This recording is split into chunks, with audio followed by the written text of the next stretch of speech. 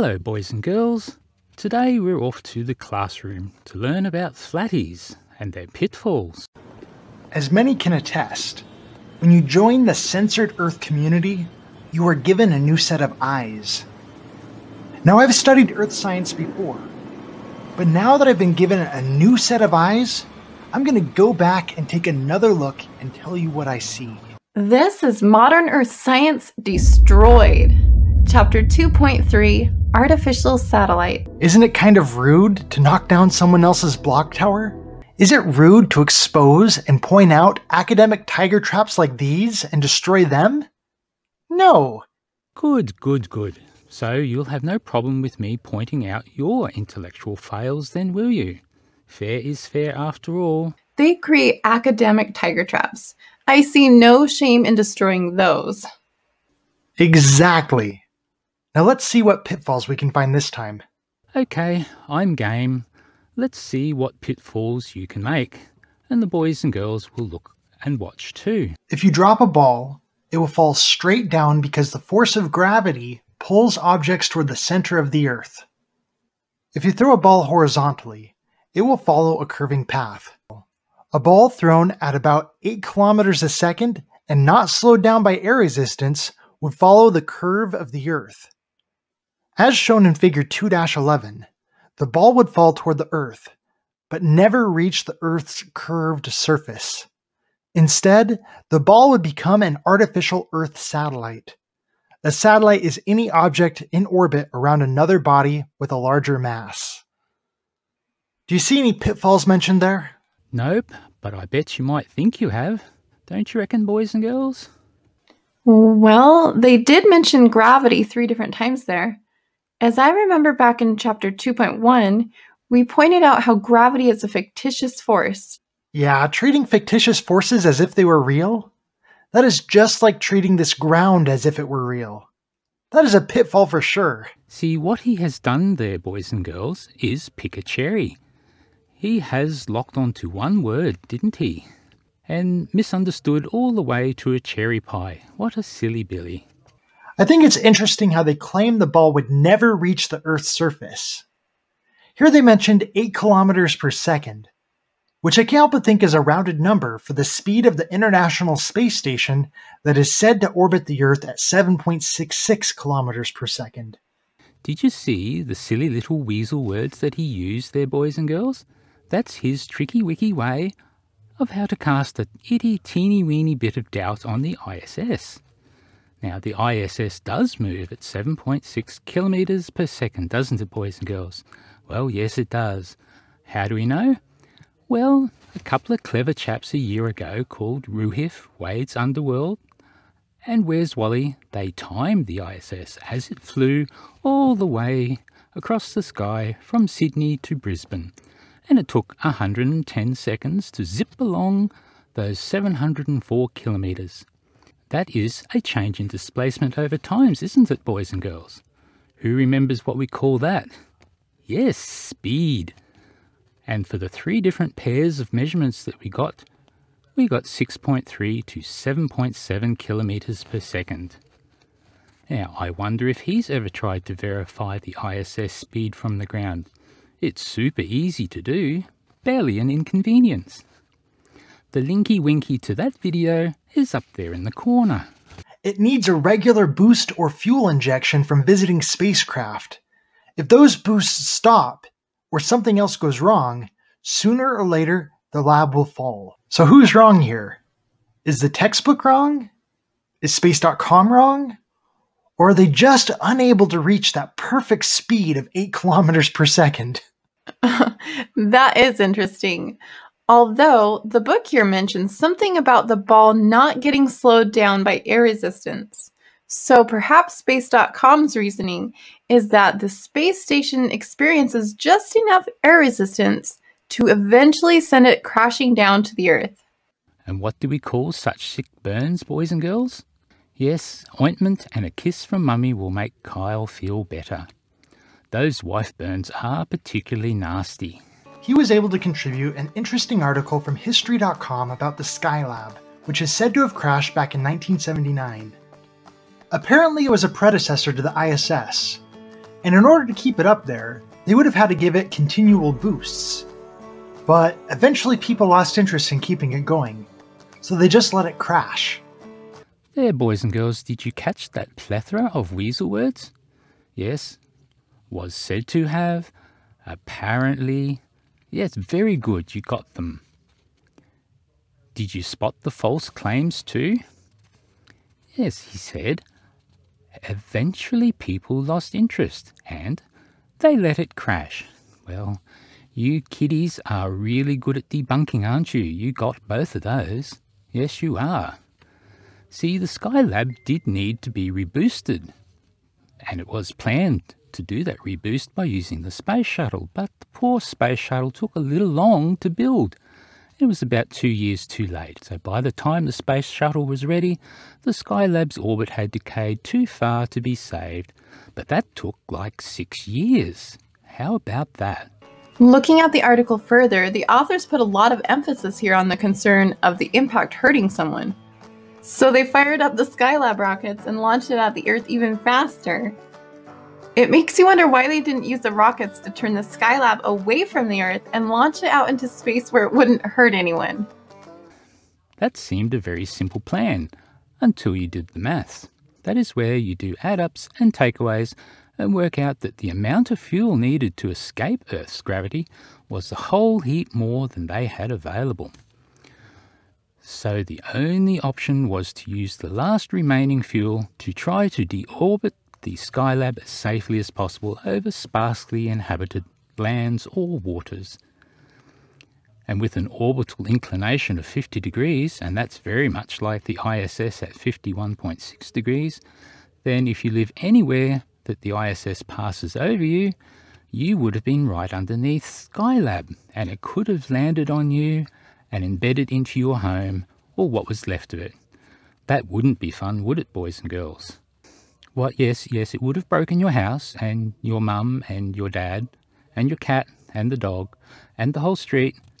Okay, let's move on. Debunking is meant to be fun. If you drop a ball, it will fall. That is an observation of downward force. See, boys and girls, he does observe gravity, even if he calls it by a different name. Gravity pulls objects toward the center of the Earth. That is a tiger trap because we don't see any observation supporting that claim. Okay, kids, stop giggling. Yes, we all heard him say that there was a downwards force, then say that there is no evidence of a downward force. Oopsies. If you throw a ball horizontally, it will follow a curving path. Yes, an accelerating vertical force plus a horizontal force equals a curving path. That is an observation. If you were to throw a ball at 8 kilometers a second without any air resistance, the ball would never hit the Earth. That isn't an observation. It is a complex concept. And what makes it that is the fact that it depends on another concept in order to be true. That concept is the claim that the greater the speed at which an object is thrown, the slower it will fall. Did you clever kids catch what he meant right there? Yes, that was a big old sneezy straw man. Achoo! That's where they change what is true to something that's not true and then try to pull that apart. And like a straw man, that's really easy. The words fall slower is not correct. Achoo! I'm so allergic to straw men. I can see how that might be the case with air resistance, but without air resistance, I don't see any observations supporting that claim. And that's what makes it a tiger trap. A horizontal force can't negate or cancel out a vertical force. Yes, restating the straw man in different words is a doubling down. Good catch, boys and girls. But it's still not what anyone is saying. As we see the time taken to reach the ground is the same in this demo for both of the balls. And in this case, the ground is flat. Now, if he had put a big gym ball right underneath that, then the red ball would have missed the edge of the ball completely. It's a little bit tricky, isn't he? Here they say a satellite is any object in orbit around another body with a larger mass. What about balloon satellites? Do they orbit the Earth? Okay, playing games with words can be fun. Orbit does have a very specific meaning, however. We all know that. We looked it up in our dictionaries. We all know that balloons just float around in the atmosphere, even the upper atmosphere. Let's look up the word orbit in the dictionary. Dictionary.com describes the word orbit as a curved path, usually elliptical, described by a planet, satellite, spaceship, etc., around a celestial body as the sun. Yes, a very specific meaning. I wonder if he wants to play more weasel word games, boys and girls. So it seems a circular or elliptical path isn't required. Oh, that's good, except you just read out that it is. Goldfishing is what we call this, boys and girls. He has just forgotten the word around. He left it right out, for some reason. So according to the definition, if I were to throw a ball on a curved path, that could be considered throwing a ball into orbit. Oh, okay. So as long as this balloon goes up and travels in a curved path, then that can be considered orbiting the Earth. Uh-oh. It looks like Jeff has something to say about that. He wants to emphasize the word around in our definition of orbit. Goody gumdrops. Night Sky Jeff has picked up and corrected the mistake. Never be afraid to point out errors, boys and girls. That's how we learn, isn't it? So let's take a look at the definition of the word around. In definition 5, it reads in circumference, as in the tree was 40 inches around. But here in definition 4, it reads in a region or area neighboring a place. It looks like definitions 15 and 16 follow that same line of thought.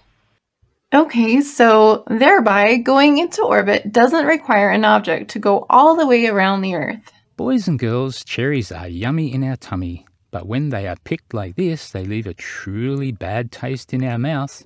These silly billies hopscotched right over, meaning 6 and 11 and even 5 that they just mentioned, and they went with the definitions that suited their bedtime story.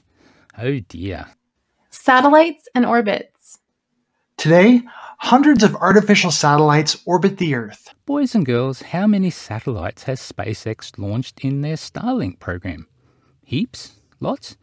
Yes, that's true. As of March 24, 2021, SpaceX has launched 1,385 Starlink satellites. Now that's a big number, much bigger than hundreds.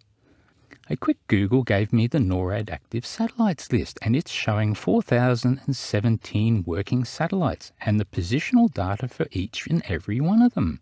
Scientific satellites and orbiting telescopes are outfitted with special instruments that allow scientists to study the distant reaches of space. You know, it's a pity the book doesn't show pictures to reference any of these satellites. Oh, that's a little sneaky. How about the latest 60 Starlink birds being set free? How about that? Isn't that pretty? And what you're looking at on your screen are these Starlink satellites drifting away from second stage. This is confirming deployment of our payload. Therefore, the higher the orbit of a satellite, the lower will be the speed needed for it to stay in orbit. A satellite in geosynchronous orbit always remains at the same point above the equator and appears to be stationary in the sky. Geostationary satellites can even be seen with a decent telescope. The Equinox is a great time to look as they disappear for an hour when they pop into the Earth's shadow, just like a little mini eclipse. So cute. I wonder why they claim a geosynchronous satellite has to be above the equator. A geosynchronous doesn't, but a geostationary satellite must be above the equator. It's the only place where they can be stationary. If it was 10 degrees north of the equator, then there's more planet on the south, and so the satellite would be pulled by that extra gravity back to over the equator again, and they would wiggle backwards and forwards across the equator. There could be quite a bit more than a few hundred satellites orbiting the Earth. See, the equator is the Goldilocks zone. It's a perfect spot where everything is just right. Now have a look where they are. See this great big ring? This is where all the geostationary satellites currently are, and you can see it's getting as full as a state school hat rack. Did you know that according to the news, there is a worldwide helium shortage going on? Guess who the world's #1 consumer of helium is? I'm gonna guess NASA? It's NASA. Isn't that suspicious? Not really. When you look at what industries use helium, space is not the biggest at all. It seems NASA is the biggest single user, but many other places use more helium than NASA. It seems he's trying to make NASA look like the bogeyman again. Whoa, boo! A satellite can also be placed in a polar orbit. A polar orbit carries the satellite over the Earth's north and south poles. Let's have a look at some actual polar orbits. This was taken from right down at the South Pole, and look at how many zip across the sky at night. It's very pretty. A polar orbit is useful for mapping the Earth's surface and for tracking weather. That reminds me of what we observed in Google Maps. Here in the Google Maps satellite view, it's easy to see all these strips or these lines going from north to south. And when you zoom in right between the columns, you can get an idea of just how far away the satellite really was when it took the picture. Yeah, it looks like that picture could have been taken from a plane. Some imagery is taken from a plane, but I think you just tried to diss the missus. And as we all know how hard the couch is, don't we, boys and girls? She said it was taken from far, far away, not from a plane. That definitely doesn't look like it was taken from this high up. If it was, I think each of the strips would be much wider and you would probably see some clouds below. Clouds below? Well, if there were clouds below, they would simply take the images another time, because remember, they're trying to see the ground, not the clouds. As for how wide that strip is, wouldn't the camera with a big old zoomy lens see much closer? Like this little boat here that's stuck in a canal, taken from the ISS with a big old zoom lens. Let's have a look at Sochi the astronaut on the ISS playing with cameras. See, he's got a small one, and now he's got a big one. This one's got a huge lens. Oh, look, Mum, no hands. And look what they were able to see from the ISS with that huge lens. But first we must show where and when and with what. A little bit of metadata is tight. Because, boys and girls, it's all nice. Because, boys and girls, it's nice to provide evidence, isn't it? And now let's zoom into, shall we count the tugboats? 1, 2, 3, 4, 5, 6, 7, 8, 9, 10, and more. Wow, wow, wow, isn't that expensive? Most satellites follow slightly elliptical orbits around the Earth. The point closest to the Earth in the orbit is called perigee. The point farthest from the Earth in the orbit is called apogee. The satellite travels fastest at perigee and slowest at apogee. Yeah, there's been some discussion about that on our debate board. But so far it has just been people claiming that it is possible, not really explaining how it is possible. For the sun to have a stronger attractive force on one side of it than the other, which creates the elliptical orbit. And now they appear to be claiming it is the same thing with the Earth. If that is the case, then I would expect people on one side of the Earth to be heavier than the people on the other side of the Earth. Okay, kids, lift your hand and slap your face.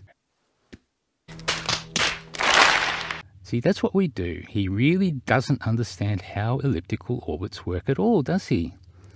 Let's do a drawing for him. Let's show the ISS orbit and a geostationary orbit. Now we know the speeds of these two because of the distances is different. We know the speeds are different at these two different distances, so isn't it just logical that an elliptical orbit with a perigee at 420 kilometers and an apogee of 36,000 kilometers would just vary its speed to match its altitude? And as for that pesky variable gravity, the gravity at the satellites is varying. But remember, gravity is inversely proportional to the square of the distance between them. Fat people? What a silly Billy. To stay in orbit, a satellite must maintain a speed adequate for its altitude.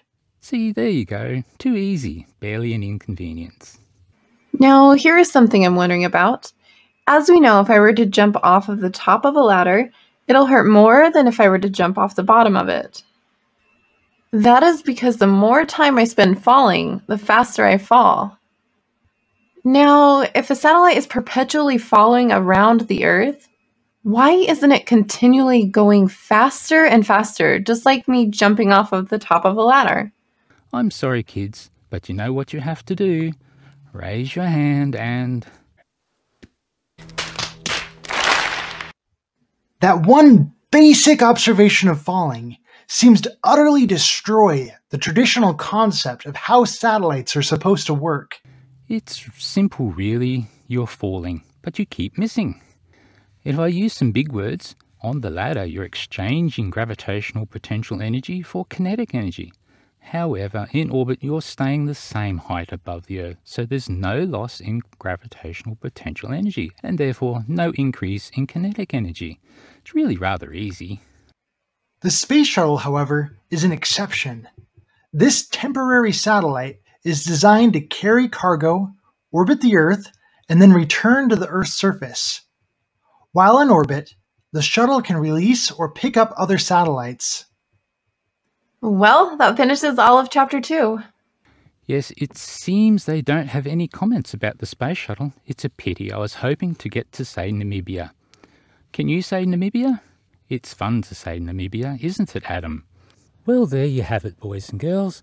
And as a special treat for all of you people who persevered and made it right to the end, I'm going to let the cute little Professor Emma explain some rocket science to us. Take it away, Emma. Thanks, guys. Here. That's looking good so far.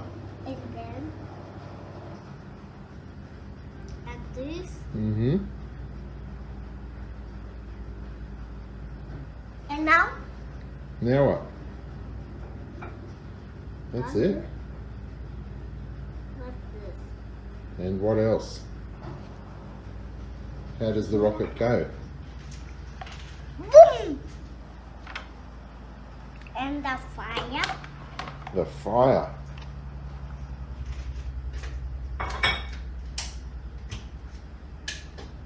Here. What a good rocket. Is Let's see the kitten. is that Emma's rocket? Let's go. Emma, can you explain what you just drew on the board? What is it? A rocket. A rocket. And what's the red stuff coming out of the bottom? No way. Orange. Okay, what is it? Fire. That's the fire. And how does the rocket go? Boom. Very good.